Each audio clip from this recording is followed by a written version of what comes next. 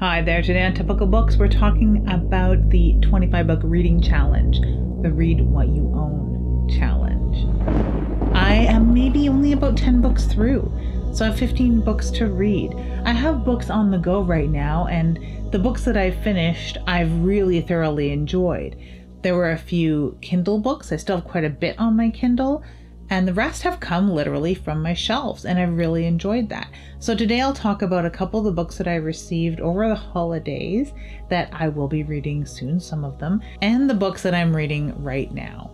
Most recently, I finished reading Carney by Regina St. Clair, and if you have picked it up and haven't got to it yet, highly recommended because it is a really heartfelt read with interesting characters. I got to the afterword where Regina talks about the actual Burlington Island, where the carnival that the story is sort of based on did exist. And I want to go visit this because, as she says in the afterword of the book, there is a carousel that still survives, a 100-year-old carousel, and I really want to go see it. That was one of the highlights of the book, and of course meeting Carney the clown, who, if you have a Pennywise shaped hole in your heart, Carney will definitely step in to fill that for you. And her unlikable main character, Dag, who really steals the show as far as a super unlikable character. If you followed the news of some sort of like disgraced gentleman here and there over time, and we had a CBC personality here that reminds me quite a lot of this main character, and they try and turn things around for them as a journalist after having a sordid past.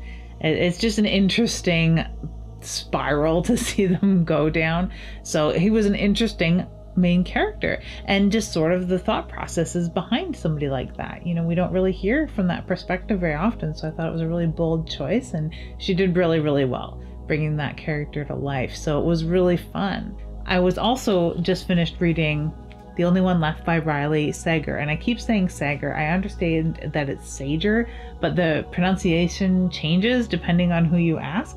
So I'm going to try and just, I don't know how I'll pronounce it. Probably Sager, because that's how I've been saying it all this time. But yeah, Todd Ritter. Thoroughly enjoyed this book, and I will have a full-on review coming up next. Before I get into the other books that I'm reading, because that's what I just finished reading, I do have some books that will go onto the shelf.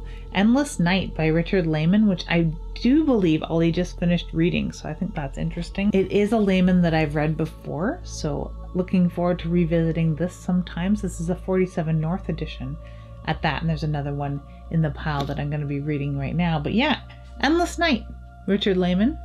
And then we get into the extreme horror part of the show with Splatterlands, an anthology, and The Distended Table, a collection of holiday favorites. A lot of authors I'm not familiar with in this particular book, and this one there's quite a few royalty names, but I really love these selections because they were not on my radar at all, and I like hearing about new horror authors in splatter at that, because it's somewhere you don't hear of as many unless you subscribe to something like Godless. Personal Intelligence Subversive, Splatterlands, Horror with a Point, it says, featuring the talents of Michael Lamo, Ray Garton, Gregory L. Norris, James S. Dorr, J. Michael Major, A.A. Garrison, Christine Morgan, Chad Stroop, Alan Griffin, Michelle Garber, Eric Del Carlo, Jack Maddox, Paul M. Colran, and illustrations by Carrie Ann House. The illustrations are extremely cool, so I really like that. Looking forward to digging into this because I really like the Splatterpunks Not Dead anthology. It was the most recent one, and I still have 69 Stirrup Iron Road to get to, but yeah, this one's up next. The Distended Table also has some illustrations. It says, prepared and served by the Splatterpunk Brigade. This is a co-op of authors from what I understand. Welcome to the holiday feast of your nightmares, where the main course is sanity. Okay.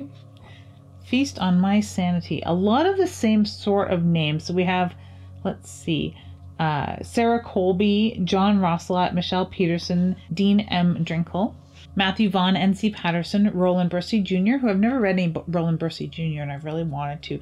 Ryan Harding, of course, Allison Weir, and Ron Selner, Joe X. Young, and Trevor Kennedy, Russell Holbrook, and some more Sarah Colby. There's a couple Sarah Colby. And this is one of those books where they keep the spelling in the spelling that the author's nationality reflects. So if they submitted a book with curb spelt in the British way, that is how it sits. And I really like that. Curb with a K and tire with a Y.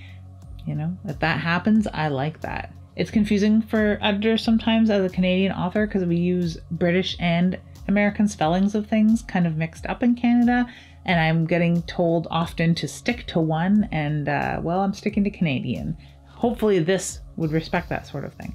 And you'll be tired of hearing about it. Skin Flicks by Duncan Ralston. I'm still reading that. So yeah, on to what I'm reading right now. I picked up because of questions we have about the film, A Clockwork Orange. So I thought I'd just reread A Clockwork Orange by Anthony Burgess. I'm only a little of the way through it, so I'm going to set it aside till I'm finished reading Cults that I'm reading right now. I'm almost finished reading this anthology on cults, and it's really interesting because it's not just horror only, of course. It's a Barnes & Noble anthology from quite a few years ago, and some of the stories are really good. Some of them are really interesting. There's some new to me authors, but I might even skip some of the better known ones because I've already read them, like Children of the Corn. So far, the standout story has been Village of the Dead by Edward D. Hawke.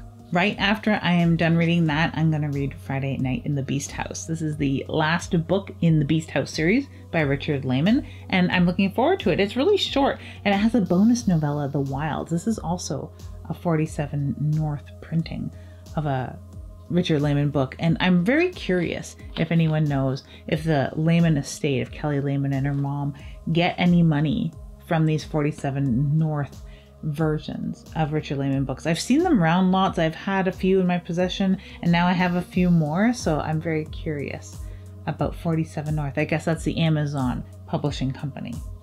Not Kindle, but 47 North. Friday Night in the Beast House is one I've never read, so I'm very excited to get to that. I should read the other Beast House stories as a refresher, but nah, I think I'll just cut to that, and then I can finish reading A Clockwork Orange and Skin Flicks. So are any of those on your list? I'm getting closer to the 25 books read. I'm hoping to be done mid-February so I can pick up a few new books, and we'll talk about that then. But coming up next will be a review on Riley Sager's The Only One Left. Have you read that one? Let me know in the comments below. Thank you very much for watching, and have an ooky, spooky day.